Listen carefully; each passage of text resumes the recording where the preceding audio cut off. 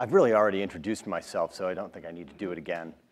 But I will say that the part that I played in the catalog, besides organizing the exhibition and editing the catalog, was to write an essay on Miro's involvement with ceramics, which is an aspect of his work that is not very well known, like many of these artists, but that played a very important role. Miro made over 440 ceramics throughout his career over a span of about 40 years. And so one can hardly say that it was a kind of a sideline or an insignificant dalliance that doesn't compare in any significant way to his painting or his sculpture. And in fact, what he was doing in ceramics is intimately linked to what he was doing in sculpture as well. I think we're almost there. We'll start with a picture of Miro from 1934. There he is. So Miro didn't actually take up ceramics until right at the end of World War II. And the previous decade had been an incredibly tumultuous time for Miro. He had been in Paris for for over a decade in the 1920s, and then returned to his native Barcelona in 1932, but was forced to flee at the beginning of the Spanish Civil War in 1936.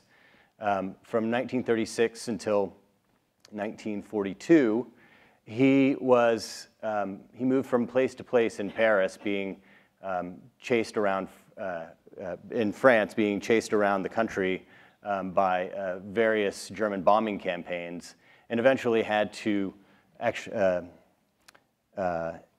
sneak back into Spain in 1940 because of, he was persona non grata to the military junta that had taken over Spain during the Spanish Civil War for his involvement in the Spanish Pavilion in the 1937 Paris World's Fair, where he created an enormous mural that you see him painting on the right that was titled The Reaper, Catalan Peasant in Revolt, and also produced a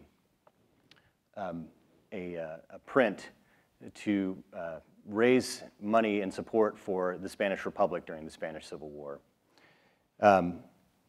When Miro returned to Spain in 1942, he was forced to go to Mallorca, where his wife's family lived, and to essentially hide out.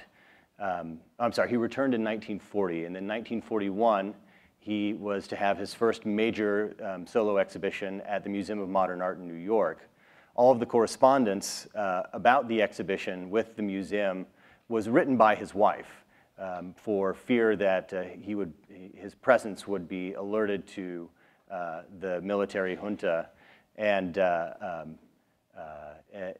it wasn't until 1942 that he eventually felt safe enough to return to Barcelona and start working again. As far back as 1938, Miro was starting to think about moving away from painting. He had been involved almost exclusively in painting for the majority of his career, and with the exception of a few handfuls of surrealist assemblages in the 1930s.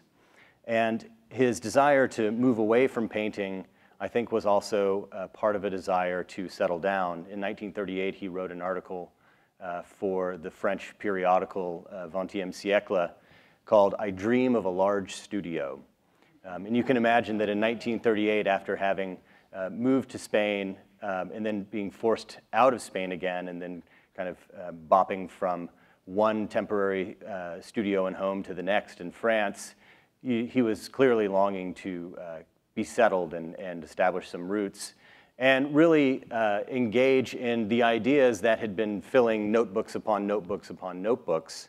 One of the things that he wrote in a notebook of his was how he desired to move beyond painting and try a number of different media, including sculpture and ceramics, and even pyrography, which is the art of burning paper or wood.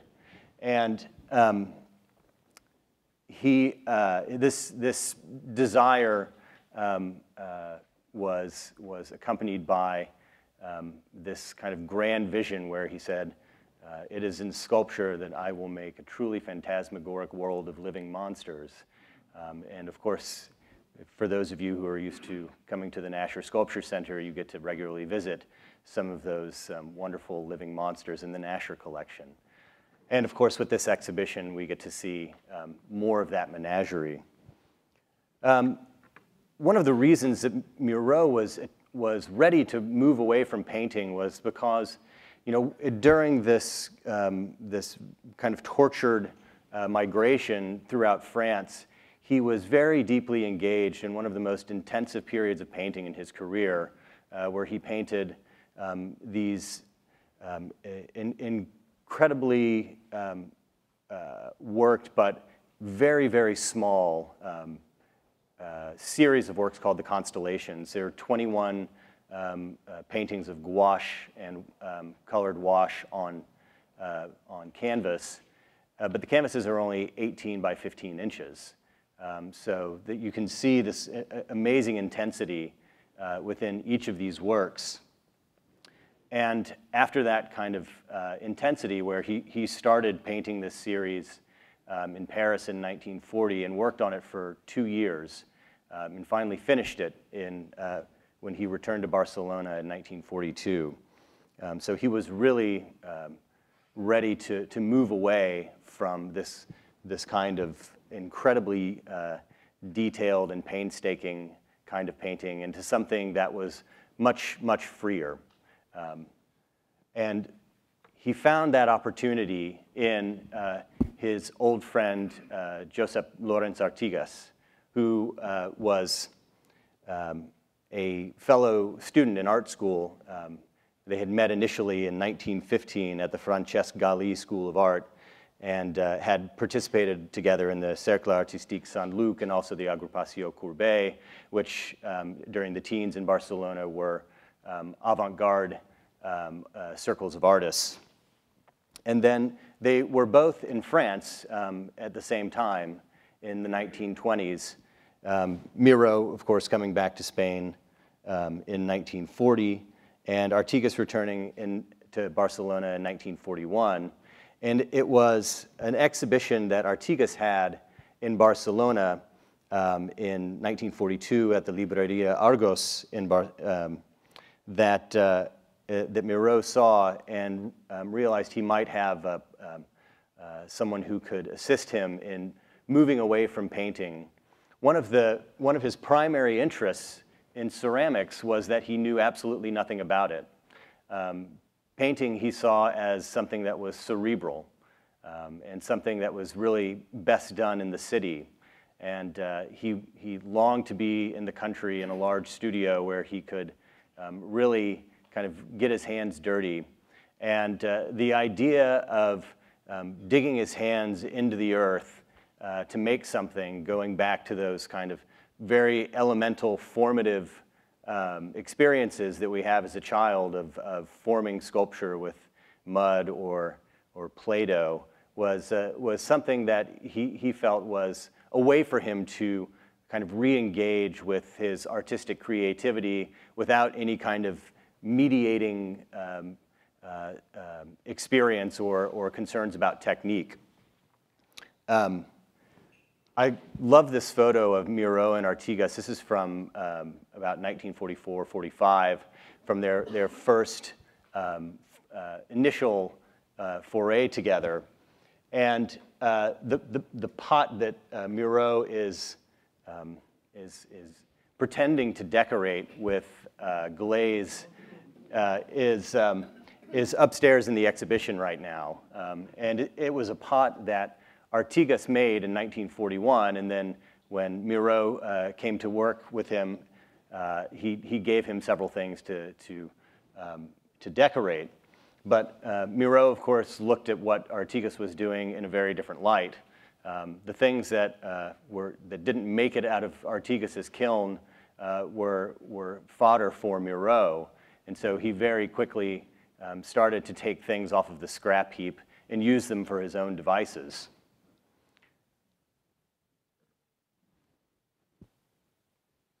So here you see the pot in the photograph, which is upstairs in the exhibition. And this is also in the exhibition as an example of the kind of thing that Miro saw as potential for art, where Artigas merely saw it as a failure, something that he pulled off the scrap heap and then decorated himself. And the initial experimentation from 1944 to 46 also yielded a number of small ceramic sculptures, which you see arrayed here on the table, including some initial versions of what would be one of Miro's grandest sculptural undertakings, the monumental arch at the Mogg Foundation from the 1960s. And we have a later rendering of a model for that arch in the exhibition. We'll come to a photo of it later. But then there are also these wonderful little creatures, ceramic creatures that populate that table as well. And you can see he's beginning to elaborate this phantasmagoric world of living monsters that he initially thought of back in the late 30s, early 40s. Just so in the photograph, this is Artigas, this is Miro, and this is Tini Matisse, Pierre Matisse's wife. And this was taken in 1946, and it was the first time that Miro had had any contact, direct contact with either of his dealers, either Pierre Matisse in New York or his dealers in France. One of the things that Miro was really interested in working with ceramics is their natural connection to nature, their kind of inherent connection to nature. And he wrote about wanting to put sculptures outdoors in some kind of natural environment. And this is a photograph that was taken by the Catalan photographer Joaquim Gomis of a number of those initial ceramic monsters that Miro and Artigas made just in the bushes outside of Artigas's studio, as if they're kind of emerging from the undergrowth, these little creatures. One of the precursors to Miro's interest in ceramics was his Catalan compatriot, the architect Antonio Gaudí. Growing up in Barcelona and coming up as an art student at the time, Gaudí was also involved in in establishing some of those avant-garde artistic circles that Miro was involved in, and also having all of those incredible examples of Gaudí's architecture that are all derived from natural forms and then encrusted in colorful ceramics. Ceramic mosaics. So here's a photograph of Miro and Tini Matisse on the roof of the Casa Batlló in Barcelona. And you can see the ceramic mosaics that decorate that roof. And here's a color photograph of what they would have seen there. This beautiful ceramic mosaic on the facade, the ceramic tiles on the roof, and this incredible zoomorphic form of the roof that looks like the spine and scales of a dragon. So that is the context from which Miro came when he was starting to engage in ceramics.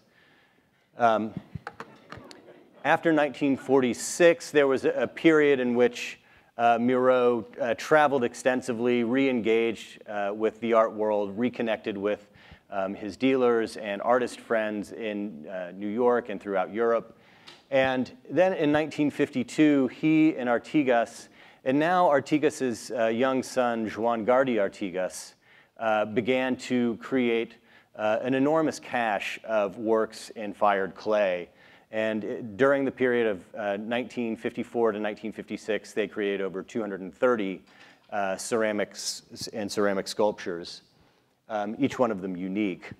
But it was also at this point that Artigas had moved his studio into the country, into a mountain town called Galifa, and built this enormous furnace to fire the clay, and that really allowed them to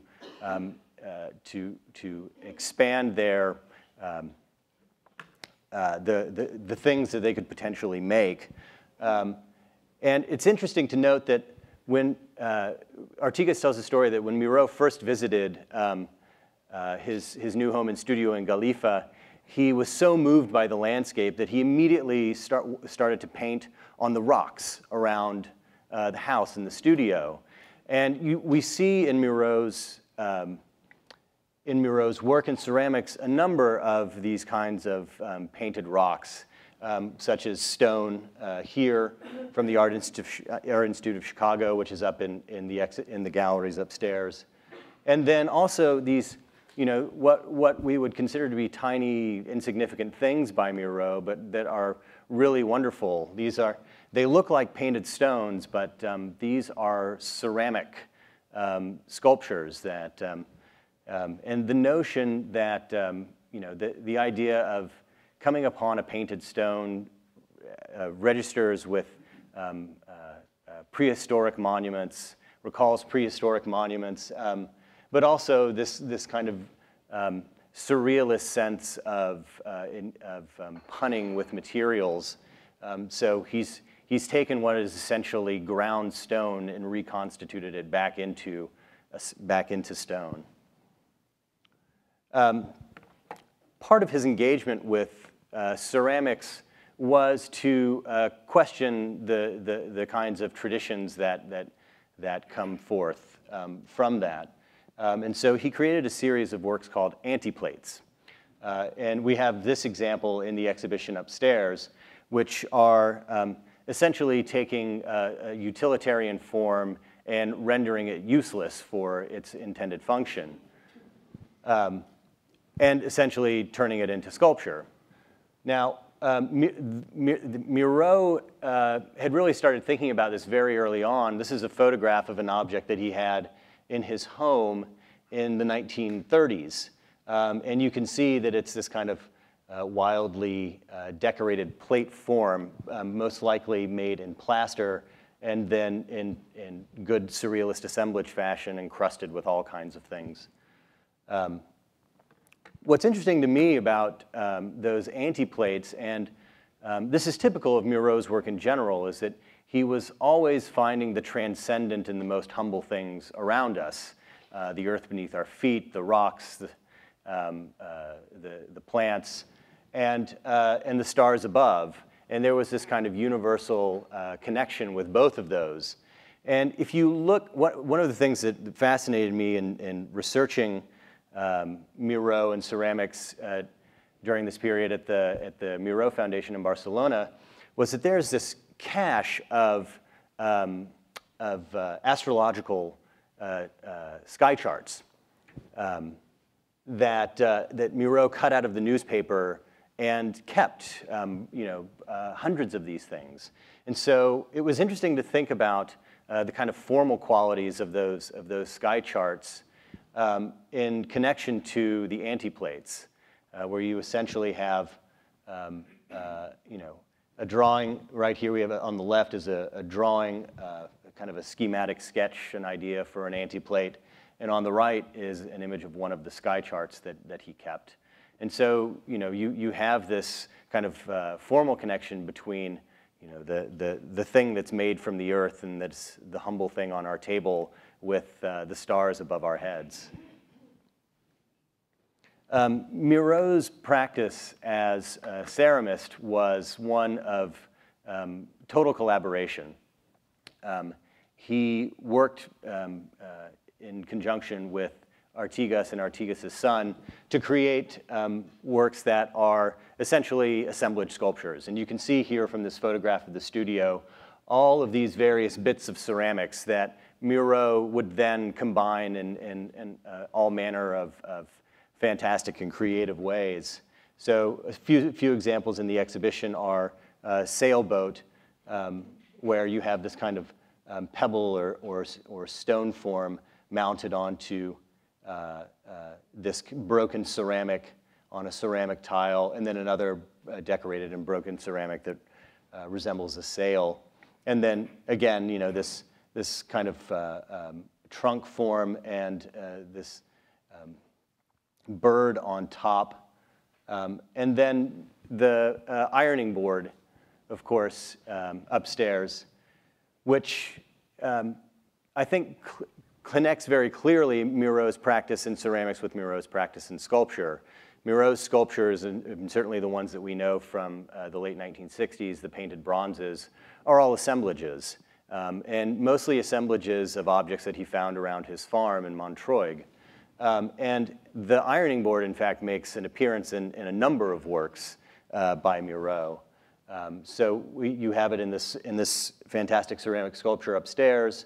And it's interesting, you know, just to think about the shape of this base. Actually came from a very tiny little assemblage that he made back in the 30s and was photographed in his home. You see this kind of empty spool of thread with a tiny little stone perched on top of it. And then, of course, that ironing board makes another appearance in Miro's painted bronze Caress of a Bird, which you see outside here in the Nasher collection.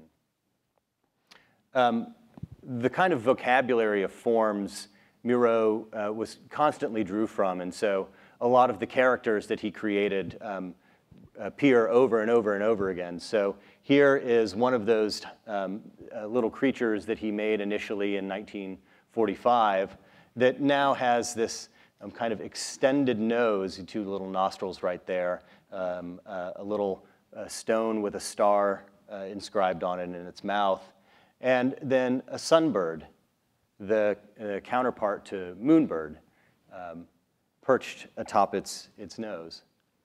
And sunbird, again, makes an appearance in another work in the exhibition on this pumpkin, and this kind of bird face also appears in a number of his sculptures in ceramics.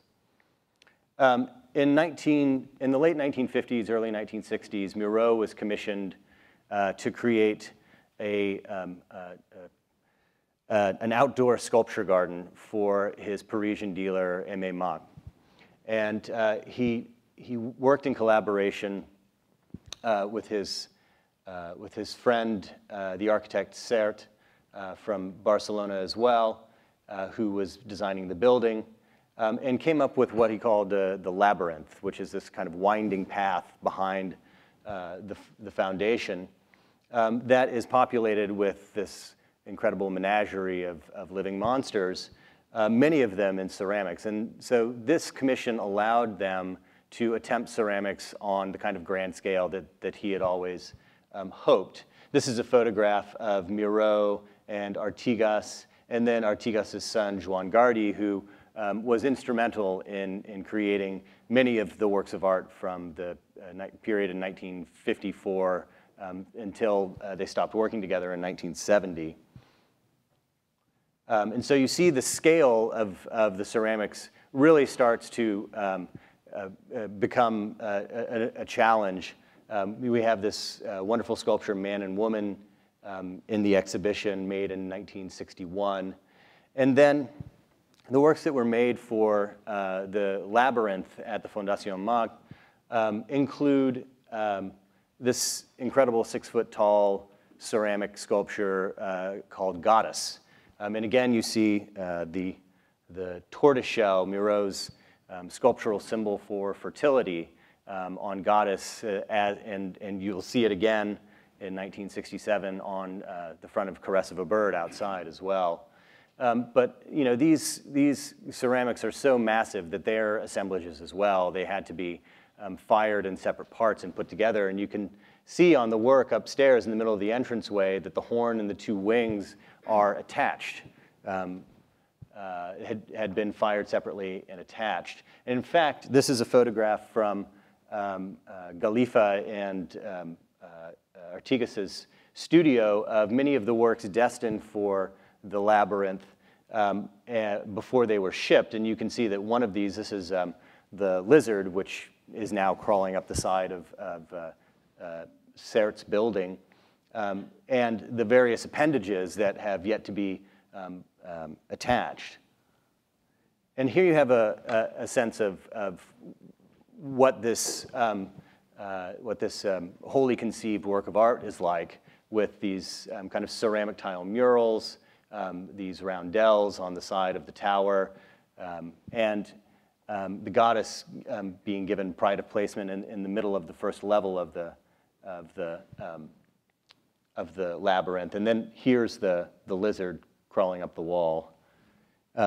It's really extraordinary, I think, that we actually have goddess sitting in the middle of our entrance bay right now, because essentially this is a site-specific work of art, and it's never been loaned before. So, you know, see it here, and then you'll have to go to Saint Paul de Vence and the Mock Foundation to see it again. So this is this may look familiar from the photograph from 1946 of all of those little creatures. Miró and Artigas made about 8 different versions of this arch figure in preparation for creating the monumental arch for the labyrinth at the Fondation Macht. And here you see a photograph of the final monumental version of it, which was made in concrete. And Miró had wanted to do a work in concrete since 1937, when he saw Picasso sculptures in concrete at the Spanish Pavilion at the Paris World's Fair. But again, you see, you know, this kind of menagerie of creatures. There's the arch figure, we saw goddess, and here's a marble version of Sunbird. I think, again, the example of Antoni Gaudí was central in Miró's mind when he was creating the labyrinth for the Fondation Macht. You have the kind of zoomorphic transformations that were typical of Gaudí in the labyrinth at the Macht Foundation. And here, you know, I'm sure that Park Güell in Barcelona must have been on Miró's mind when he was creating the labyrinth. You have all of these kind of meandering serpentine benches that are decorated in these wonderful ceramic mosaics, and the way that the architecture of the park is incorporated into the cliffs and mimics nature as well. For Miró, turning to ceramics was a way to reground himself and get back to the essentials of art making.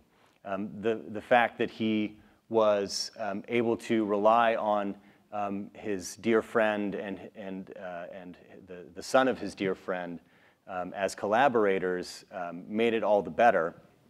But it allowed him to ceramics were for him, I think, offered the essence of making this kind of transformative connection between the humble things around us, the earth under our feet, and the stars above. So, thank you.